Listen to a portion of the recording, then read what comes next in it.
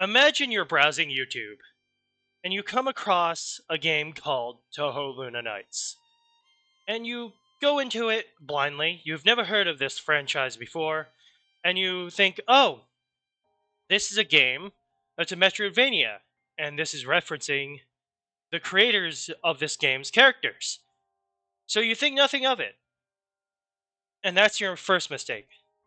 What you don't realize is that Touhou Luna Nights is, in fact, a fan game created and derived from Touhou Project by Team Shanghai Alice or Junya Ota slash Zune. Now, Zune is very, very lackadaisical when it comes to his copyrights. As long as you don't steal the characters and don't credit it as your own, you can pretty much do anything. You could say, what do I want to do today? Well, I want to make a Tetris game, but I want it to be based around Touhou characters. You can do that. And so someone might wander along and find this Tetris game and think it's an original creation by you. They may not look into it any further than that. And you're like, but it's not my creation. But they'll think it is. And that, my friends, is the phenomena that is the most popular, unpopular series in the world. Touhou permeates everything on the internet and pop culture. Even if you have never heard of Gensokyo, you've probably come across the characters in Touhou before. What about Bad Apple? Have you seen that? That is from Touhou. It is Ellie's stage theme from Touhou 4, Lotus Lane Story. What about Cyrano's Perfect Math Class? That is indeed a Touhou fan song by Iosis. Now, what else has Touhou influenced that you may not know? Well, if you know Undertale by Toby Fox, it's one of the biggest indie games ever. And what a lot of Undertale fans surprisingly don't know is that, well, the thing is, it's heavily influenced by Touhou. Toby Fox is a massive Touhou fan. He has cited Zune as one of his biggest inspiration when it comes to both gameplay and music. He grew up making Touhou piano covers. That's how he learned how to play music. And I know Earthbound and Homestuck and Mother, they were big influence as well, that's obvious. But if you look at the general plot of Undertale, a human goes to the underground, has to resolve an incident, that is a whole plot reference to Touhou 11, Subterranean Animism.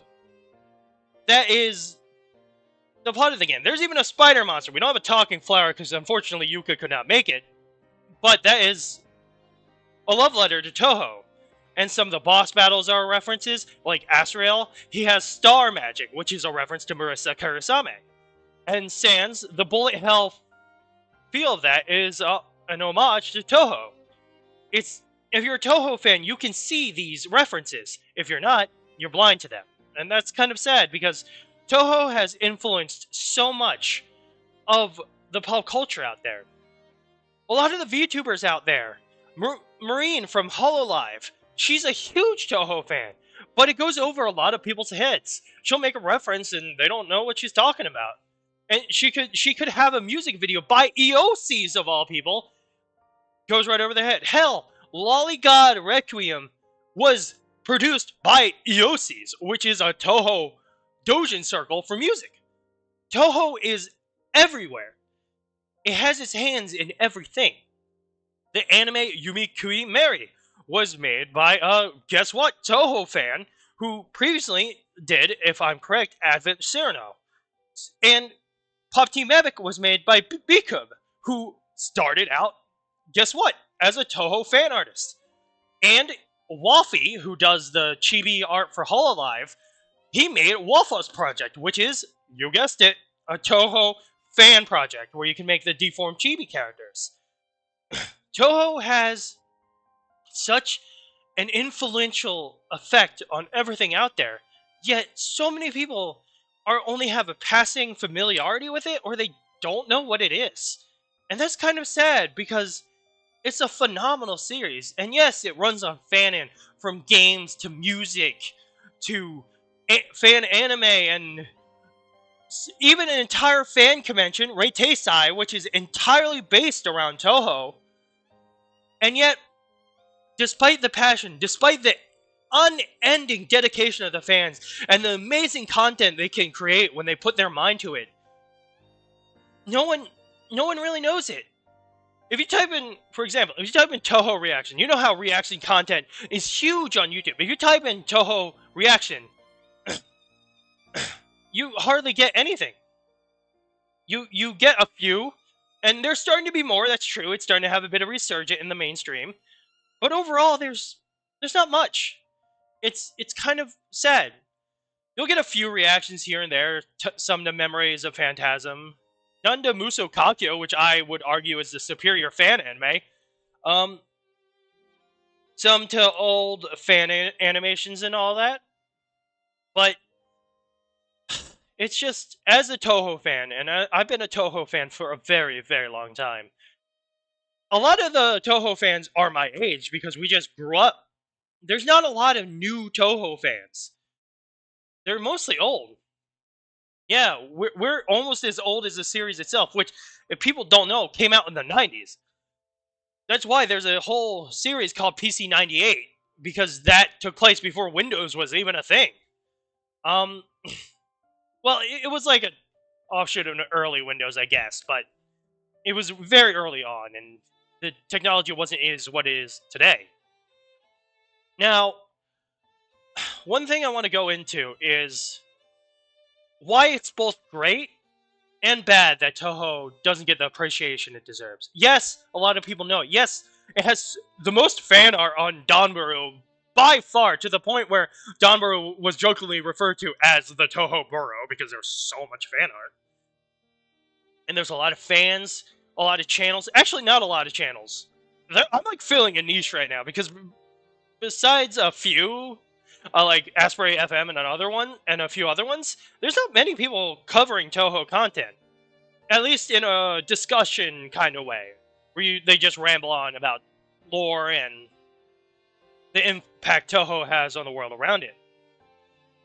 All in all, it's good and it's bad. Because it's good because we are all together, we all passionate about the same thing. We can talk about it. There's not the dreaded word normies to bother us, because it's just us and us being passionate over a great series. On the other side of the coin, though, it can get stagnant because there's not much fresh blood. There's not many people discovering Touhou. For example, my subscriber base, they came here because they already knew what Touhou was. You guys know Touhou. You're like, that is indeed a Touhou character. I'm going to follow this person because he likes what I like. So, in that regard, it's kind of like, well, unfortunate, because no one new is getting it. But that's part of the reason why I'm doing videos like this. I want to introduce people to Touhou. A lot of people do have a vague understanding of it, but they don't take that dive. Because here's the thing. I'm not going to shame you if you've never played a mainstream Touhou game. If you don't want to play a bullet hell, that's fine. There's side games like the fighting games that you can get into, and it would be just as fine. Or you could enjoy mostly fan content, because there's so many fan interpretations that it's not funny. And that's the fun part. You get to decide how you see a character. Someone may be like, that doesn't match canon, but that's fine. Do you know how many times a fanon has decided, Zune, I disagree with your notion here? Like, a lot of people like Suika's orange hair, and in the latest game, she had blonde hair, and they were like, I opt to ignore that decision. The same with Momiji and Aya hating each other. They're like, no. They're best friends. So you can make your own interpretation, and that's fine. As long as it's not, like, wildly wrong. But even then, no one can call you on it, because the series runs on fanon. You get to embrace your own headcanon and just have fun.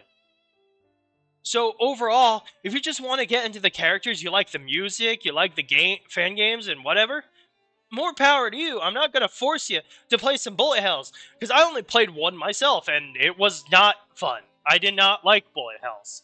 But I love Touhou. I love what it stands for. I love Gensokyo. I love the lore. And you can be a fan like that. It doesn't make you any lesser. Sure, there are some gatekeeping fans who are like, you gotta play the games or else you're not a real fan. Don't pay any mind to them, okay? those aren't real fans, because they're trying to drive people away from the amazingness that is Touhou. I, on the other hand, welcome you. I welcome you to Touhou Project, and all that it stands for. Now, another thing to keep in mind about Touhou Project is that it's huge. The fandom and the fanon and all the content is huge. It can be a bit overwhelming. You type in Reimu Hakure on an image burrow, you got like 30,000 results, and you're like, what? And that's just one character.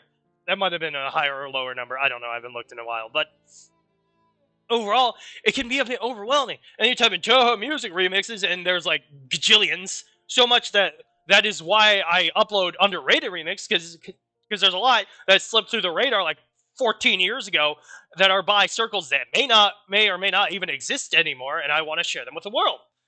And that's just how much content there is. And it's amazing. It's beautiful. And it's why Touhou is one of the most majestic fandoms out there, and why I love for you all to give it a chance to become part of the most popular, unpopular series ever. And I know there are people who would argue, well, you know, Undertale and like Ruby and what's another good example of a series, Xenoblade or whatever. Genshin's a good comparison to Touhou, where a lot of fan content, a lot of good fan content, and it does have a lot of great fan content, but they're limited. They're very limited because Hoyoverse is not like Zune. You can't just make a video game about Genshin and be like, that's my game, but they belong to Hoyoverse. No, you'll get sued. You can do that with Touhou, which is why it's so phenomenal. Now, overall, I'm going to end this video with one thing and one thing only. If it ever seems daunting to you, if Touhou seems overwhelming and you don't know where to begin, allow me to recommend Touhou Musou Kakyo, A Summer Daydream. It's a great fan anime to start with. It's pretty chill. I don't think it's finished. I don't think they ever finished it. They might have. It's been a few years since I've checked in on it. But if you want to be easily introduced to the characters and the general setting, go for that. Memories of Phantasm is way better animated, and I recommend that second. You can check that out. But they take a lot of liberties. And then, again, that's nothing wrong. They can do whatever they want. But it's kind of broad strokes. Musou Kakyo is an original story, so it's a great way to get used to the characters in an original setting without having to know the extended context. Because Memories of Phantasm, they'll be like, okay, we're just going to do broad strokes of the game plot. And if you don't know the plot, it's just going to go right over your head. You might enjoy the animation and the fan voice actors and whatever, which is usually done only by one girl. Props to them, by the way. But Musou Kakyo is best because it's standalone and you won't be overwhelmed by context that you don't have. And Memories of Phantasm also gets a lot of flack because it makes half the cast boobalicious, which I don't mind if you've seen my channel. But I digress. It's a whole different thing that some people don't like, and well, they're wrong. Now, if you want a game to start with, a good game to start with is probably Hopeless Masquerade. It's a good beginner type game, but if you want like the refined version of that gameplay, I'd recommend Antinomy of Common Flowers. Again, each Touhou game is pretty standalone. You just need to know the characters. So if you research the characters a little bit and then jump right into one of these fighting games, it's fine. Or you could do a fan game like Luna Knights, like I said. That is so standalone that people can think, oh, this has no connection to a bigger universe at large if they don't do any research. So it's a good jumping on point if you want to just enjoy the atmosphere that is Gensokyo and Touhou. Overall, I hope you give Touhou a chance, and I hope this sheds some light on how influential Touhou is. And here's something you might not know. Toby Fox and Zune are doing a collaboration for the fan game Touhou Danmaku Kagura, I believe it is going to come out next year. They're going to do a collab of music. So if you like both them or you like one of them, check it out. The song's going to be an absolute banger. In any case, thank you, Fairy Mates, for watching, and thank you for anyone new who stopped by. Be sure to let me know down below what you want to see next.